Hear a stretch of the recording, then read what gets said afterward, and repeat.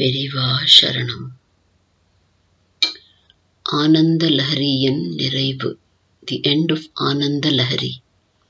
In the 41st shloka, which marks the end of the first part of Soundarya Lahari, also called the Aananda Lahari, from shloka 1 to 41, our Acharya has used the phrase Sanatabhyam.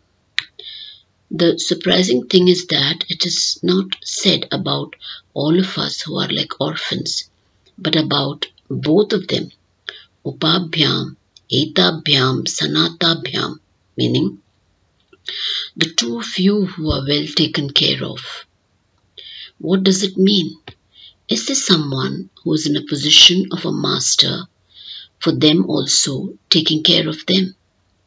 Isn't this very funny? For us, there is Ishvara, and so we are not orphans. For God, since there is none above them to take care of, it is Ishvara and Ambaal who have none to care for them. So it is God who is Anatha, without a master to take care of God, as somebody said. Has our Acharya changed this or confirmed such an opinion? The answer is no, neither. They are within themselves one who is the master for the other mutually. There is no Shiva without Shakti and vice versa. In one way she is Sesha and he is Seshi, and in yet another way he is Sesha and she is Seshi. In their Leela, there are occasions when she remains beyond and takes care of him, protecting him from Mahapralaya and Kalakota poison, while when she is Parvati or Dakshayani, he takes the leadership role. Even from the point of deeper import of philosophy, the principle of Shivam remains above that of Shakti, and on other occasions it is the principle of Shakti which dominates, as mentioned in Mantra Shastras, Shivagama scriptures and Tirumandiram by Tirumolar. Both are related to each other in many ways, like the warp and the weft in weaving of clothes. Both in their favors are needed, and their individual grace is conditional on the others.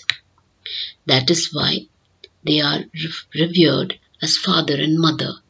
Even then, their blessings are mutually conditional, both having the veto power. That is exactly the meaning conveyed by the 333rd shloka of Tirumandiram, which says, Sattan Arul Taril, Satti Arul Undam, Satti Arul Taril, Sattan Arul Undam.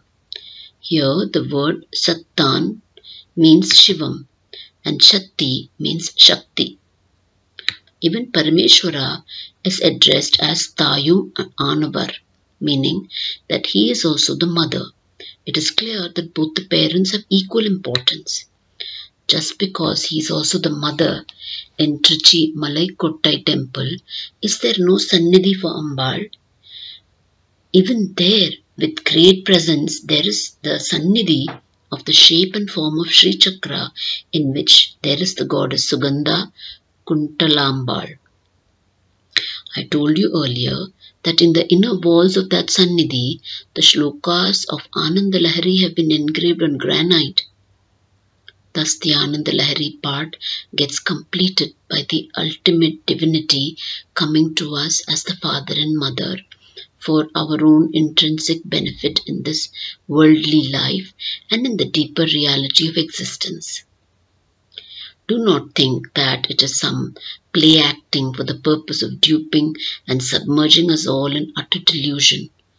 This Janaka Janani Mat of having the security of parental care, that too of the ultimate divinity in that role, is something you can be rightfully proud of.